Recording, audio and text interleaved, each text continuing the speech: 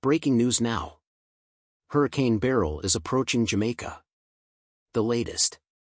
Hurricane Beryl has killed at least 7 people and devastated many houses and buildings throughout the Caribbean, and its trip is far from complete.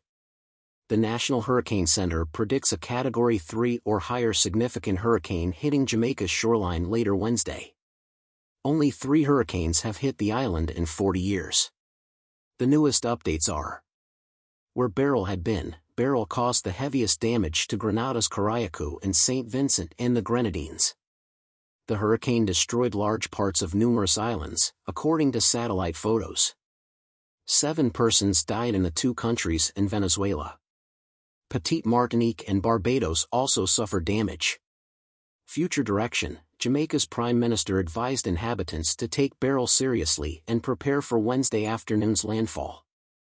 Storm surge on the island might reach 9 feet above average tide. The Cayman Islands may experience tropical storms by Wednesday afternoon. Beryl's path becomes less certain Thursday night and beyond. Thursday night or Friday morning is its projected landfall around Mexico's Yucatan Peninsula or northern Belize. Emergency personnel in Texas are monitoring the southern coast's impact. National curfew in Jamaica. Beryl's arrival has Jamaicans scrambling to store food and gas and safeguard their houses. The Prime Minister ordered a statewide curfew Wednesday from 6 a.m. to 6 p.m. to safeguard the safety of everyone during the passage of the storm and avoid looting. Climate action calls. Jamaican officials have cited Hurricane Beryl as the latest illustration of how developing countries suffer the weight of the climate catastrophe, which drives extreme natural disasters. Government Senator Delroy Williams urged the international community to finance coastal cities' climate change resilience. After Hurricane Beryl devastated Union Island and St. Vincent and the Grenadines, the non-profit World Central Kitchen is bringing food and water. Melissa Gluck, WCK's ex-account manager, said, "We are mobilizing around the Caribbean to access the hardest impacted islands to deliver some relief to the people here that has survived a Category 4 storm." She stated the helicopter team delivered fruit, drinks, and sandwiches.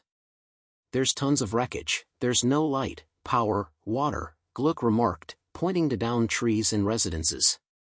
The information center on Union Island, which has 3,000 residents, says it is 3 miles long and 1 mile wide. Beryl destroyed 90% of Union Island's homes, said to Prime Minister Ralph Gonsalves on Monday.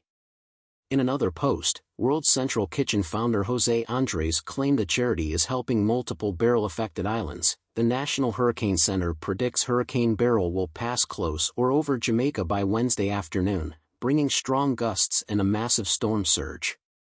In an alert, the agency reported 145 miles/hour winds from Category 4 Beryl early Monday.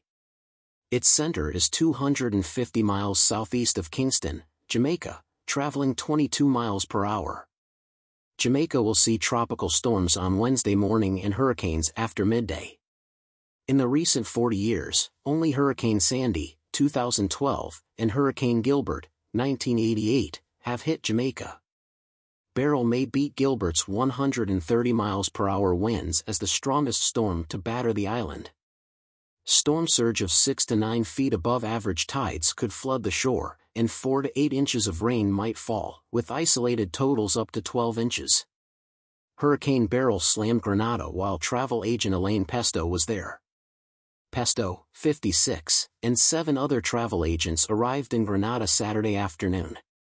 "We checked in and that's when they warned us that we might need to leave," Pesto told CNN.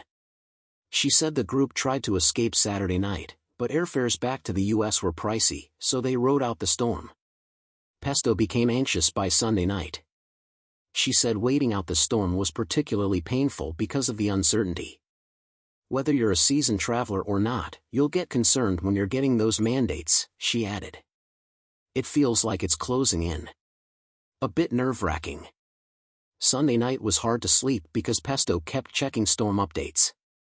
Monday morning brought rain and strong winds from the storm. "My sliding glass door vibrated. Trying to work throughout the storm.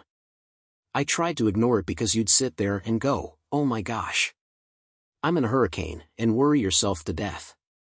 She stated the storm surge was less severe on the southern half of the island where she was vacationing. Finally, she returned to the U.S. on Tuesday.